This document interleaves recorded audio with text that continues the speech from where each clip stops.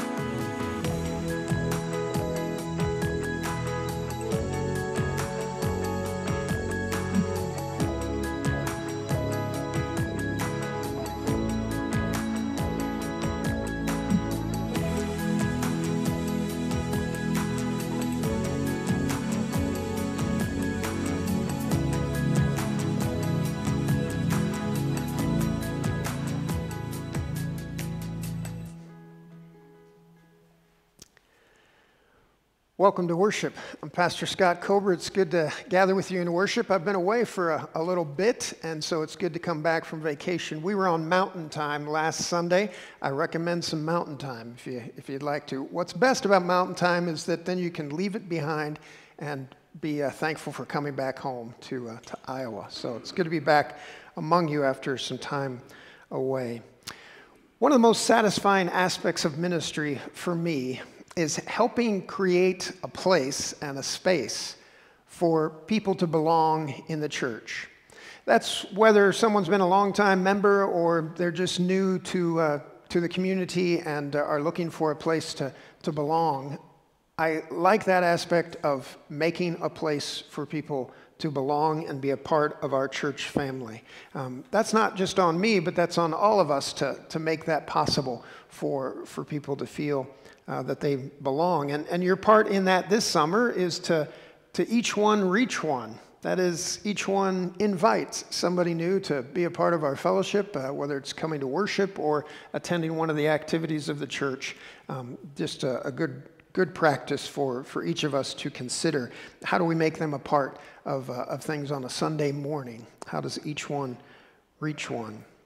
The truth is, it can be difficult to become a part of the church, to feel like you belong. That's not the easiest thing to do, to become a part of the church and feel as though you're part of the community. And so today we're going to be looking at a scripture, Galatians chapter 3, in which Paul speaks to this notion of belonging and how we are adopted into the family, which is a beautiful metaphor for understanding our connecting with the life of the church and our faith.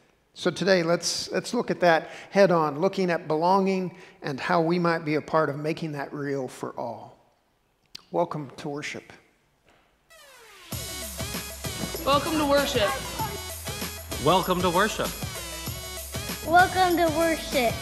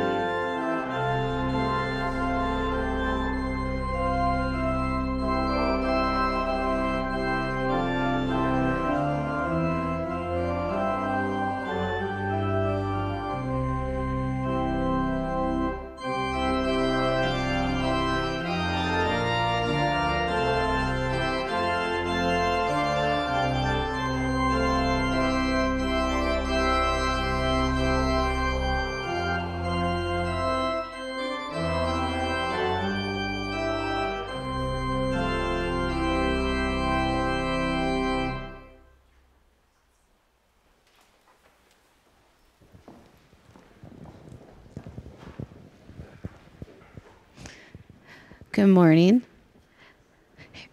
How are you guys? Good. So, I want to show you guys something. What is this? It is a library card. It's my library card, not yours, but it's mine.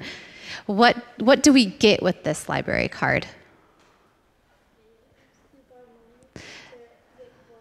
Books, video games, movies, audio books, right? There's a lot of different stuff there. And comic books, you can do that too. Yep. How much is it to get a library card? It's free.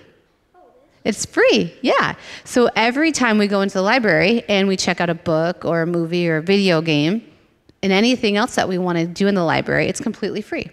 So when you become a member of the library, all the benefits that they have to offer, we get that.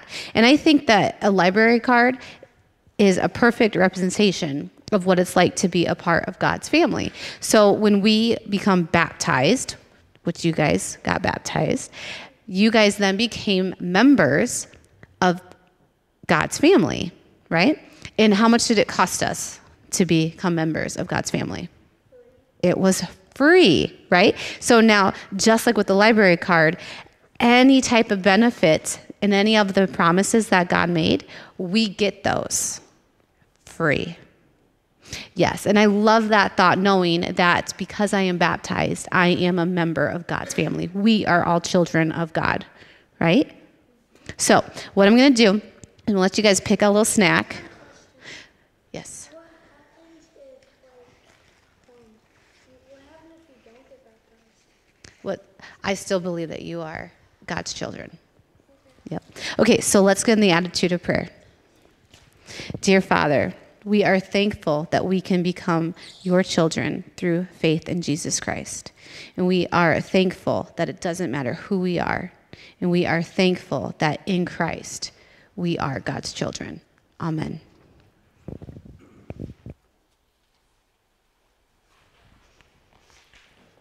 Thank you, Jenno. What a great reminder. Appreciate that. Good morning, I'm Pastor Karen. It's good to be here with you this morning. It's good to have Scott back, don't you think? You're supposed to say yes. Yeah, they're nodding, yeah. We're glad you got vacation, but we're glad you came back too. So I just want to draw your attention to the good news. Summer is that time when we are kind of coming and going with other things going on. So we want to make sure you know what's going on here. Like next week is the Sturgis Falls celebration for Cedar Falls, kind of a big deal here. We will only have one worship next Sunday. That will be at 10 a.m. here. Okay, so if you come next Sunday at 11 o'clock, you're going to be kind of lonely, okay? So 10 o'clock next Sunday here, and then the following week, which is 4th of July, is the same thing. One service that weekend at 10 o'clock here in the sanctuary. So just make sure you remember that. Also with Sturgis Falls, the parade is next Saturday, and that all happens right here in our neighborhood, right outside our doors. So we want to have our church open for hospitality so that people can use restrooms while they're waiting in the staging area there. Also that there's a place that if they need to come in and cool down or warm up, depending on what the weather is that day, we are available for that. So our church will be open, the gathering space.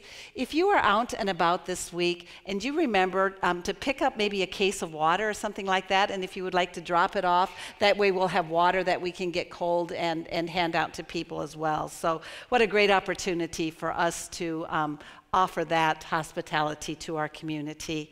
Also, I just want to remind you, I know you know this, but I think we all forget to sign in on the welcome pads that are in the pews. That kind of helps us to know and to remember who's been with us each Sunday. And also, I remind you of the prayer request cards that are at the entryway of the church. If there is a joy or concern that you would like to share, either with us as a congregation or the prayer chain, or the just for pastors and staff, let us know, and we will make sure that those get to where they need to be, and they will be prayed over. So again, I'm good to be with all of you this morning, and welcome to worship.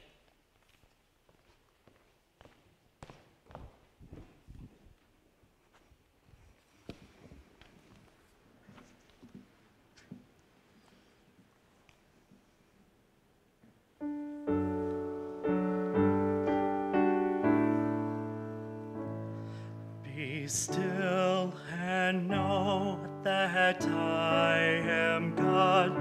Let peace embrace your heart. Be still and know that I am God. Let fear and anguish now depart. Though the earthquakes rage, though the tempests roll, though the storms conspire to destroy,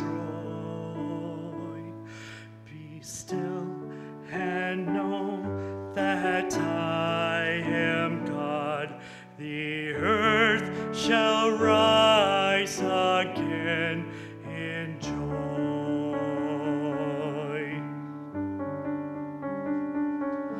Be still and know that I am God. Let tranquil hope fill your mind. Be still and know that I am God. Let grief and trouble be left behind. Though the shadows fall, though the darkness cries, though the night seems endless and dark, be still and know that I am God. The morn shall rise in holy fire.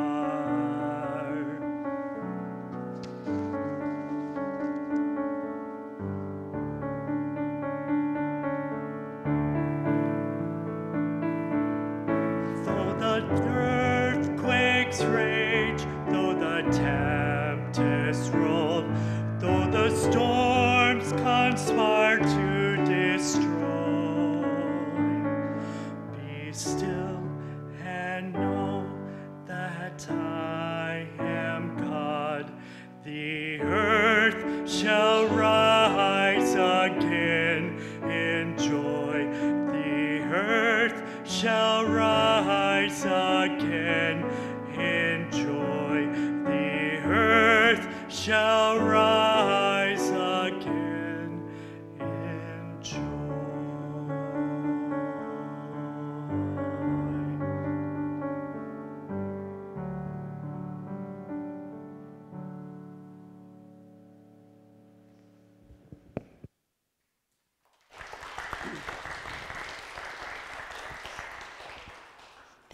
Thank you, Bevan. Thank you, Hannah. That's beautiful. Forgot to mention when I was up here earlier, happy Father's Day. It's good to have fathers with us today. As we come to our time of prayer, Corin has asked for prayers for her dad, James. He is in the hospital since Wednesday with pneumonia, and he also has lung cancer. Corinne, we will continue in prayer with you and your family during this time. Also, prayers for those that are part of our church family with ongoing health concerns. We pray for Josh Bloomker, Donna Cuvalier, Jerry Fogelman, Alice Heisey, Dorothy Isaacson, Tony Lake, Bill Minks, Carol Nicholson, Chuck Rodebush, Dorothy Schwab, Janet Simpson, Philip Smith, Nick Teig, and Marlene Thurman. Under hospice care, Colleen Crow. Hospitalized, Sue DeBauer at Mercy One for rehab, and Dennis Knapp, rehabbing at New Aldea. Their sympathies go out to Rowena Hardinger and to her family on the death of her brother, Dr. Benjamin Myers Lincoln, on May 31st. Also to Sherry King on the death of her father, Jim, on May 9th, and her mother, Kathy, on June 8th. Joe Bohr for the death of his stepfather, Leo Casalina, on June 11th. And the family and friends of Doris Carlson. Doris passed away this past week. Her service will be Tuesday at 10 a.m. at Richardson's Funeral Home. With those people on our hearts and in honor of our fathers, will you join me in prayer?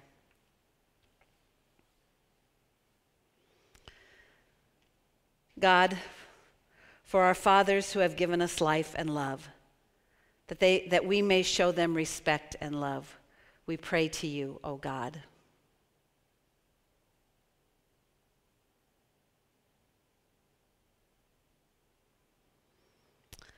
For fathers who have lost a child through death, that their faith may give them hope and their family and friends support and console them, we pray to you, O God.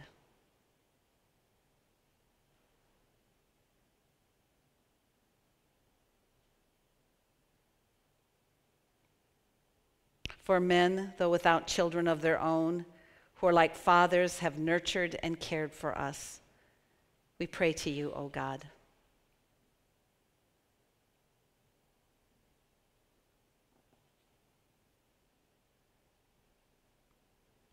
For fathers who have been unable to be a source of strength, who have not responded to their children and have not sustained their families, we pray to you, O God.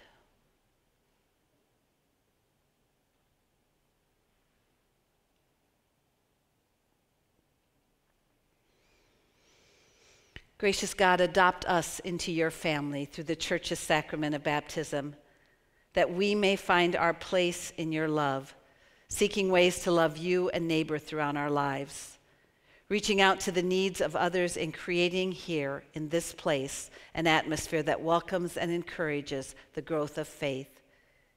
We pray to you, O God, and join now in the prayer that Jesus taught his disciples. Our Father, who art in heaven, hallowed be thy name. Thy kingdom come, thy will be done, on earth as it is in heaven. Give us this day our daily bread, and forgive us our trespasses, as we forgive those who trespass against us. And lead us not into temptation, but deliver us from evil. For thine is the kingdom, and the power, and the glory forever. Amen.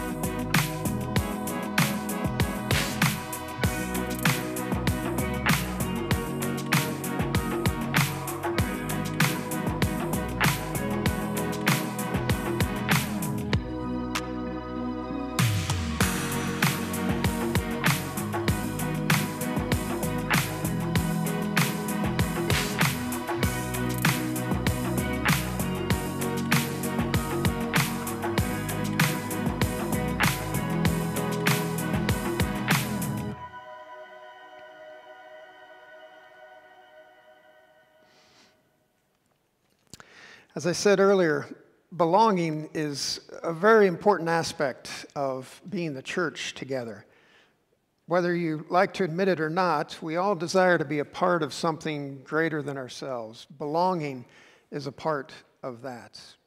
And in the church, we can feel like we're a part of belonging to something that's important, that matters, that makes a difference in the world.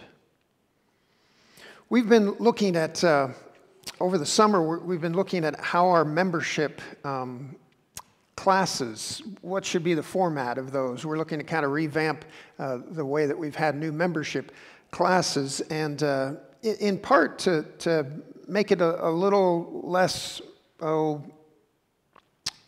guess the number of classes that one takes, you know, that it was, just this past fall we were doing it in 6 weeks that it took, and we're wondering if that's really necessary to have it take that long. So critics of that would say that, well, if you make it shorter, perhaps you're making it too easy to become a member of the church. Of course, I would disagree with that. I would disagree with the notion that you can ever make it too easy to become a member of a church, because one of the most difficult things in the world is joining a church.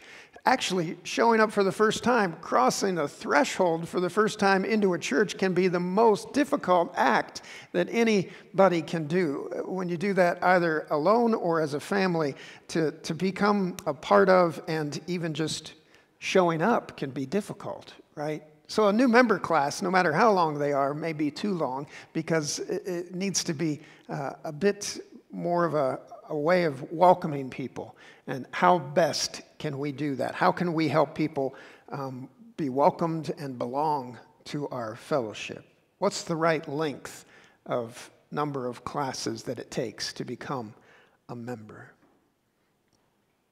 We have those membership Sundays in which, after they've taken those classes, we have them all stand up here, and then they face all of your smiling faces. Well, hopefully they're smiling faces, and they turn and they look at everyone. And by the way, that's the most difficult thing. Some people are so petrified of actually facing a group of people that they don't know well, and that can be a very difficult thing to do, to stand there in front of all of you. So making that connection. And then, a few months later, people begin to ask, where did that family, where did that couple go? We haven't seen them since they joined, really. See, that's why I say that belonging and becoming a part of a church can be one of the most difficult things for any of us to partake in. It's true for those who are even coming back, returning after, have you heard about this pandemic thing that was going on? Yeah, that coming back, been online. So if you're online this morning, it's great to have you online. I enjoy it myself at times, but hey, come on back. The water's fine, right? We can all tell you here that the water's fine. Belonging is something that we're discussing this morning. How do we belong in the church? What does that look like? The image that Paul uses in our scripture this morning is the image of adoption. Through faith in Christ, we are all adopted into the family, he describes. Take a listen with me for the word of God found here in Galatians chapter 3, starting at verse 23. Now, before faith came, we were imprisoned and guarded under the law until faith would be revealed. Therefore, the law was our disciplinarian until Christ came, so that we might be reckoned as righteous by faith. But now that faith has come, we are no longer subject to a disciplinarian. For in Christ Jesus, you are all children of God through faith. As many of you as were baptized into Christ have clothed yourselves with Christ. There is no longer Jew or Greek. There is no longer slave or free. There is no longer male and female, for all of you are one in Christ Jesus. And if you belong to Christ, then you are Abraham's offspring, heirs, according to the promise. Thanks be to God for this reading of Holy Scripture. Paul uses a metaphor here of adoption, heirs of the family. You become that in adoption. And that's the image that he's using, the metaphor. I think that's called metaphoraging, by the way. I love metaphoraging, looking for metaphors. I look for that all the time in my preaching. If it's not a word, I'm hoping that you'll agree with me and we can make it a word, metaphoraging. We should do that more often. The image, the metaphor of adoption is one in which the adoptive love of God is found in Christ, and you and I are beloved children in the family of God. Paul says that after what happened in the life, the teaching, the death, and the resurrection of Jesus, there is no longer Jew or Greek, no longer slave or free, no longer male or female, for all of you are in Christ Jesus. When I was on vacation this past week with family, last Sunday morning, I like the fact that there's online ministry because, there's an opportunity to connect with different worship services, and so I was doing that last Sunday. I was on mountain time. We were in North Dakota. We can talk about whether or not you should go to North Dakota, but I was on mountain time, and I recommend mountain time. It's a good thing for everyone to have an opportunity to be on mountain time and then return to Iowa, and you kind of appreciate what you experience in Iowa. We were on vacation, and last Sunday morning, while on vacation, I was able to kind of tune in to some other pastors. Actually, I was looking at some United Methodist pastors that have helped me realize that there's a future for the United Methodist Church, because if these folks are helping lead the church, I want to be a part of United Methodism still because of folks like these that I was tuning into last Sunday. The first was United Methodist pastor McGray de Vega. He's the lead pastor at Hyde Park United Methodist Church in Tampa Bay, Florida. He was actually giving his Pentecost sermon. I thought it was June 12th sermon, and then it turned out it was June 5th sermon. But that's okay. That worked for me because Pentecost was such a powerful image and metaphor that I was impressed with what he had to do with Pentecost, and in fact, I wished I had had an opportunity to listen to his sermon so that I could have used some of his material on Pentecost. Pentecost, he suggests, is all about the inclusion of more people into the early church. How, in ever-widening circles, more people were becoming part of the following of Christ, and that was the invitation of the early church at Pentecost. There's all those hard nationalities to name, and I usually skip those verses actually on Pentecost because it's so hard to say Parthians, Medes, Elamitites, and I always get tumbled around on all those nationalities. But what he points out is that it was an inclusion of an ever-widening circle within the Roman Empire that people were included in the church.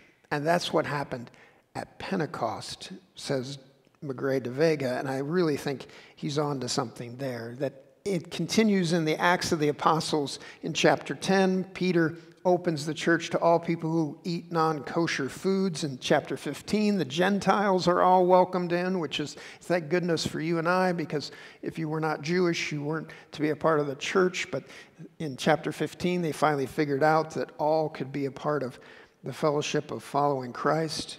Pentecost reveals the church as ever inclusive.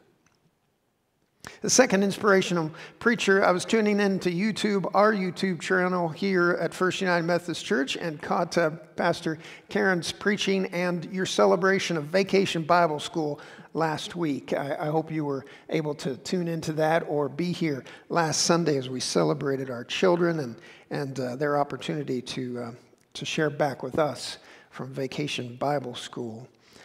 In that message that Karen preached, she talked about how VBS is such an important ministry and about how Jesus was always being inclusive where the rest of the culture was being exclusive. The work of Jesus' ministry was to include even people who were outside, who were considered non-persons. Children didn't have status in the first century. And so she suggested that was really about how to include children, invite the children to come to me, was Jesus' teaching there. And she expounded on that ministry of reaching out, making them part of the kingdom.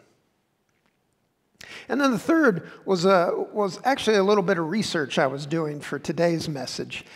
It was the teaching of Professor Guy Nave. He's an ordained United Methodist and clergy, and he's a professor of religion at Luther College.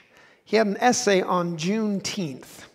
I don't know how familiar you are with Juneteenth, but it's now a national holiday. This is the second year that it will be a federal holiday. Juneteenth will be celebrated tomorrow. I guess we won't have any mail being delivered on this second year of Juneteenth being a federal holiday. Juneteenth honors June 19th, 1865, when slaves in Texas shared the message that they were no longer slaves, that they were no longer to be bound in slavery.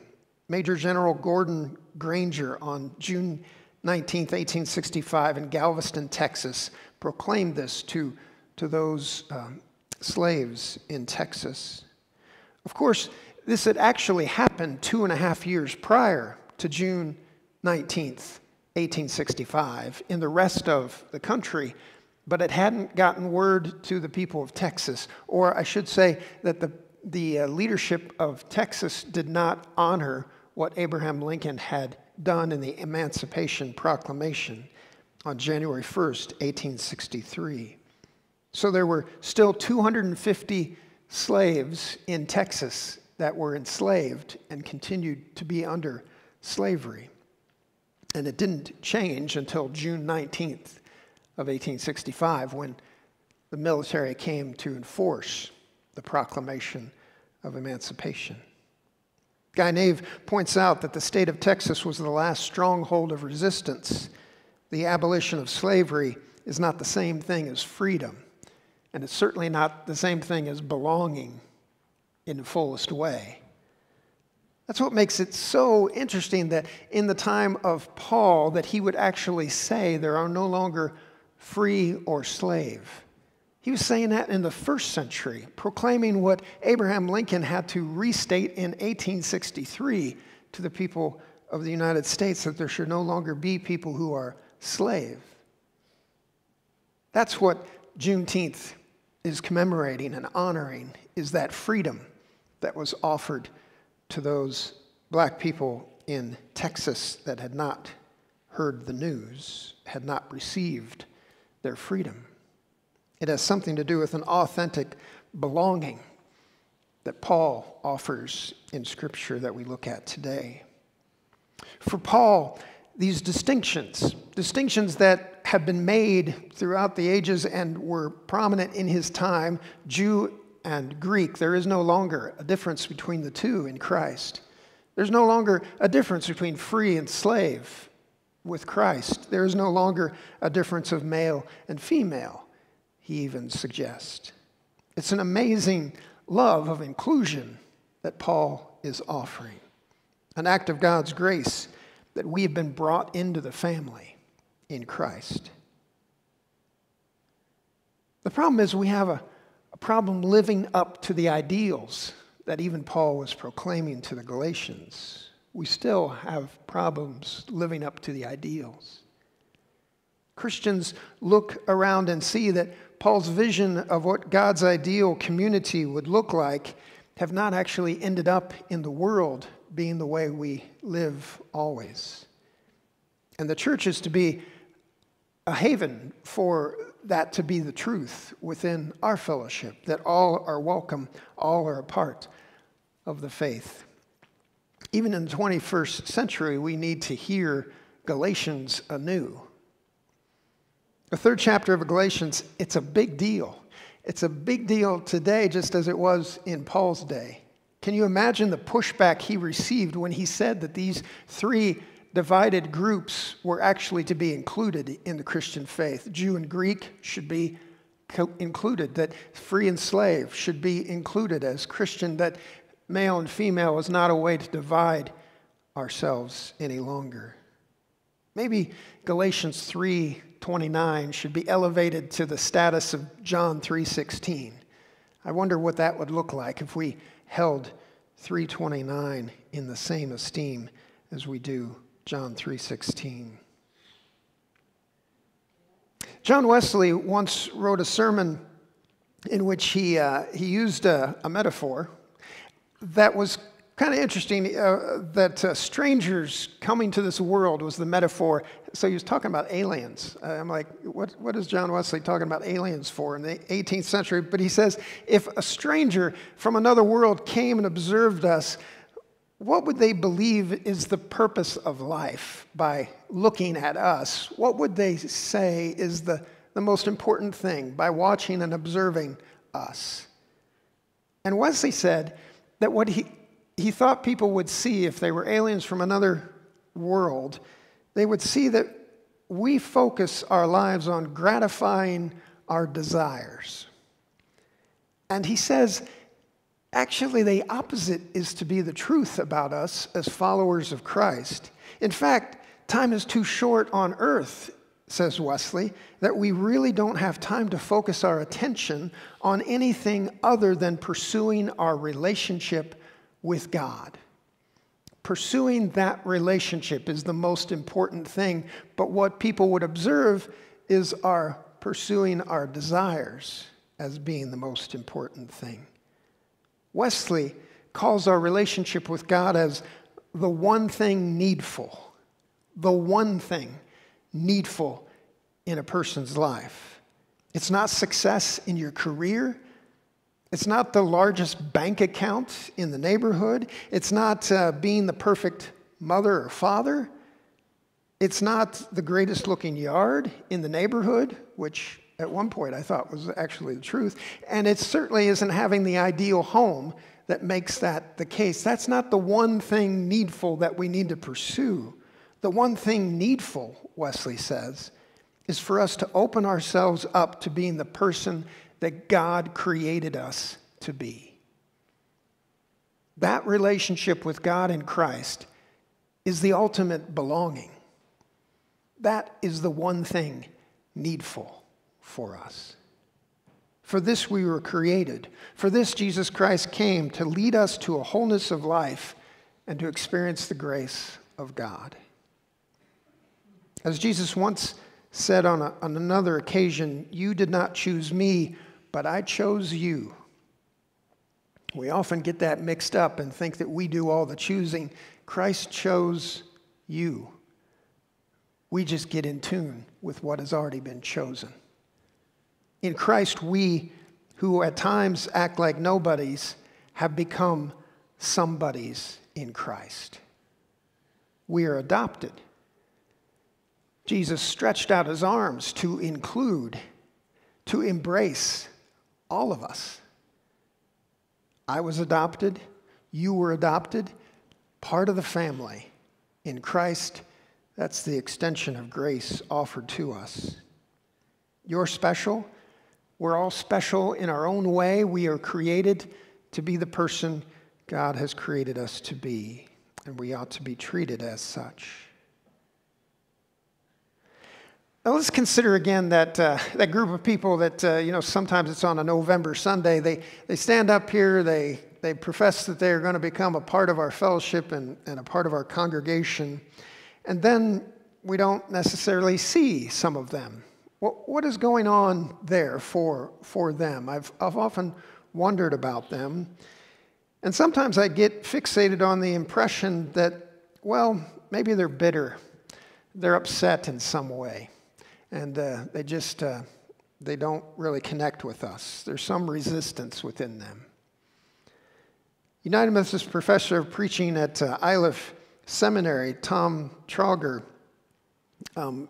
he says that in dealing with such folks that you feel are resistant or somehow haven't made a connection, that perhaps we shouldn't look at them as someone who's difficult to live with, but we should look at them as someone who is homesick.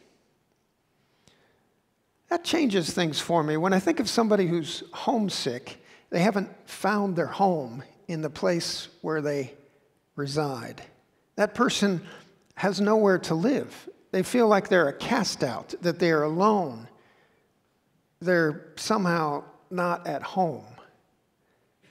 If you've ever dealt with someone in your family who is homesick, if you've ever known a friend or someone who just doesn't feel like where they are is home for them any longer, it can be a difficult thing to help them shift their thinking and to overcome their homesickness.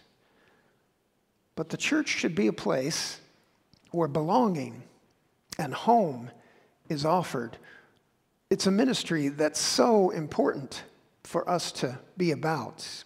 It encompasses hospitality and welcome, all those aspects that are important and are a part of our Christian faith. Sometimes we have to make a space, a home for others. We must give them the secure sense that they belong, that they count for something, that they can make a difference in our family. They need to know that here they are at last at home, that there is a place for them. One last thing that I want to take up with what Paul says here in Galatians is this mention of baptism that he shares. He comments that Christians are baptized into Christ. In the United Methodist Church, when we celebrate a baptism, we are all reminded, all the congregation who is gathered in that worship service are all reminded of their Christian faith and their commitment to continue their relationship with God, and the importance of their encouraging this newly baptized one as well. In baptism, God says to each of us who are baptized that I have come to you, I have sought you, I have found you, and I will bring you home. You are now a part of the family, adopted into the family of God through baptism. In baptism, we find our home, we find our adoption, we find that we belong. This, my friends, is a great mystery of faith. What Paul is speaking of, what the church is called to be about. But it's a good news. It's a good news for each of us that we receive the gift of baptism that we might be part of the family of God. We're all home. We're all adopted. We belong. So be it, and may it be so. Would you stand and join with us in singing our closing hymn?